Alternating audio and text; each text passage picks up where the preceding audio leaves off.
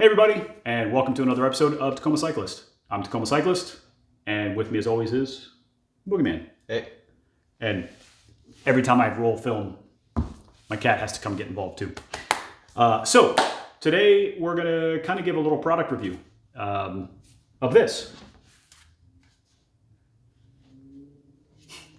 It's not a breathalyzer test, it's not a crazy musical instrument. This is the Cycplus A7 tire inflator, or, tire pump. And you might be asking yourself, why in the heck do I need this? And why is this so special? And you know what? Honestly, to some of you, you don't need this. But to some of you, this is going to be a game changer. And I'm going to kind of tell you why that is. Now, most of you have a bike pump like this. I'm laughing because every time I pull that out, my cat freaks out and runs out of the room. And she did just that.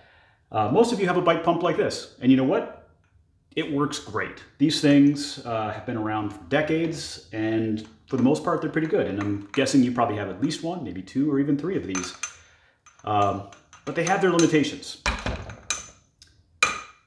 First of all, let's face it, if you're going to travel with one in your car, you go to bike races or you go to a start line a lot, you have to put this in your car, and you probably have to put your wheels in your car with it. And I've more than once jacked up the side of a rim with the hard metal edge of a bike bike pump. I've also had these things break on me in the car, so not always ideal. This thing doesn't take up very much space at all, and that was what was kind of attractive to me about it, was the fact that it's small and doesn't take up much space. Now, first thing I'm going to address right off the bat, I know a lot of people have asked questions in comments on Amazon and stuff, because you can buy this on Amazon, by the way. 40 bucks. Actually, right now they got it on sale for $34 as of the time of the posting of this video. If you can snag one at 34 bucks, do it, right? This is going to be a positive review overall. But there are some questions and some comments about, oh, I can just put this on my bike. Because, really those Amazon pictures, they're sometimes they like show a picture and they don't really show a frame of reference. I like the ones where they have it's obviously photoshopped in and it's ginormous compared to the human being that it's attached to, or tiny. This is the size. It weighs in at about 373 grams, or 3/4 of a pound, a little over 3/4 of a pound. So it's not light. I mean, it's sturdy, right? Yeah. It's not light, and it doesn't fit in a bottle cage, and you're not gonna be able to stick this in your jersey pocket. So this is not your emergency roadside tire inflator. What it is, though, is it's a very accurate, very repeatable digital inflator. I came about this product when I reached out to Cycplus to actually ask them about their new smart trainer that they're bringing to market. I think it's currently available on Indiegogo. I'll put some information up here on the screen. It looks to be like an average smart trainer, honestly. Resistance control plus or minus 1%. Looks pretty cool. Looks like it even has some motion built in, so you can ride and have the trainer do some flex and mobility. I reached out to them. They said they don't currently have any models available for demo, but they will send me one once they come in. So thank you for that. In the meantime, got a hold of one of these at their request for me to test out, and well, here we are. Okay, so enough of the description as to what it is. Let me get the bad things out of the way first. If you have a USB-C charger right now that came with your phone, chances are it's probably a high output one, right? So like 65 watts or whatever. Maybe not that high, right? Those are like 25-ish. 25 for your phone. This doesn't really like the high current ones. It is USB-C, and I think that's a huge benefit, right? Garmin, take note, USB-C. Everybody's doing it now, right? Even Apple's gonna have to start doing USB-C. Haha. It's USB-C, but it doesn't like some of the high current ones. So make sure when you plug it in, it actually is charging. I made that mistake, got it right out of the box, plugged it into a charger for a Chromebook, came back the next day, it actually hadn't charged because it wasn't charging. Put it into a regular USB-C and it worked just fine. So that's kind of -1, not a big deal. The only other negative we can come up with on this is that it's actually kind of loud, right? Yeah, a little bit. A little bit. I've got a sound clip here. I'll put it over top, and you can hear just how loud it is.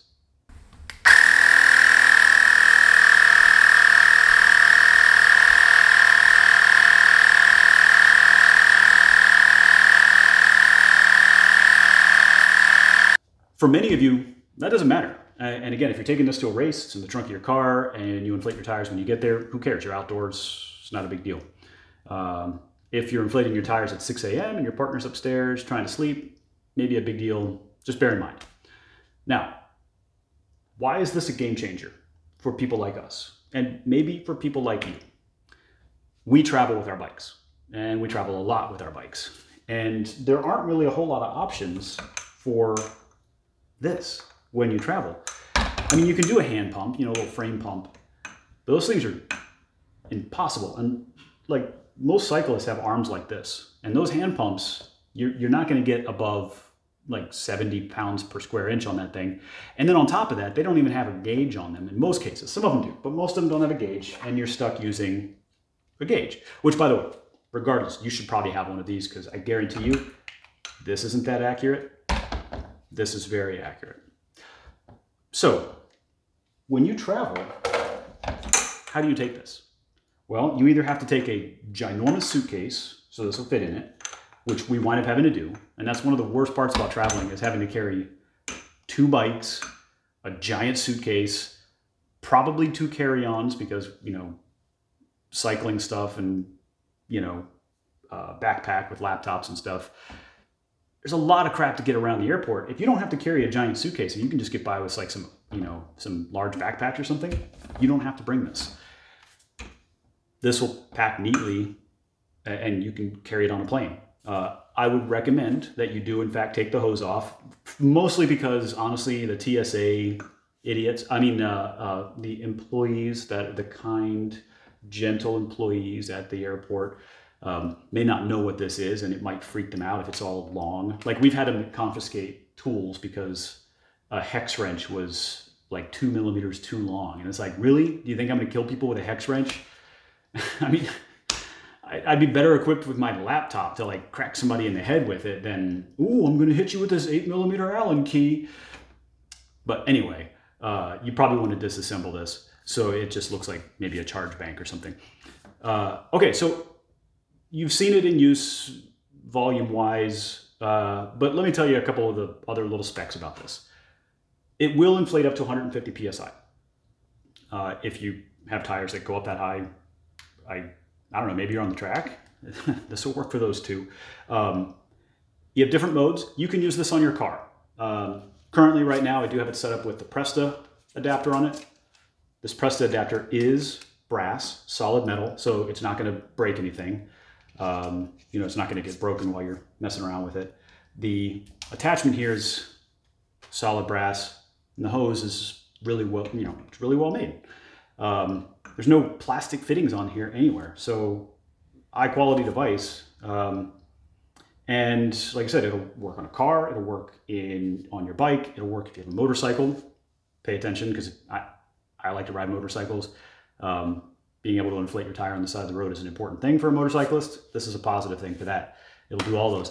It'll inflate yoga balls, you know, balance balls. It'll inflate basketballs. It comes with all the attachments in the box to do all those kinds of things, including that Schrader to Presta. So, huge plus. In general, who is this for? Again, if you're just a casual bike rider and you don't already have a good pump, yeah, get this. I mean, why not? If you've already got a good pump at home, maybe this isn't for you. Maybe this is just not your thing. If you're a bike racer and you travel to and from races all the time, it's kind of a valuable tool to have. If you travel with your bike, this is for you. This is a tool that you need, because you can, again, just pack it away and take it very easily with you. Doesn't take up much space, doesn't add any weight, any appreciable weight. Huge benefit here. So, overall recommendation, pretty high, right? Yeah. So it's a very accurate pump. It's a couple PSI off. And again, you know, kind of verify with this, but once you get it set, it always pumps up to the same amount. So it may not be accurate, but it's consistent. And that to me is important. And then other than that, it's a pump. It's a digital pump. Can't say enough positive stuff about it. This costs $40. This costs $40. Which would I rather have? Well, I've been using this one 100%. One cool little bonus feature, just thought I'd show you. If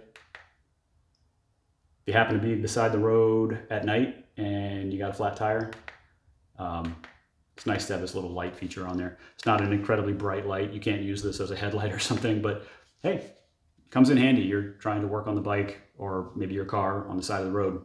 You can see what you're doing. All right, so that's it.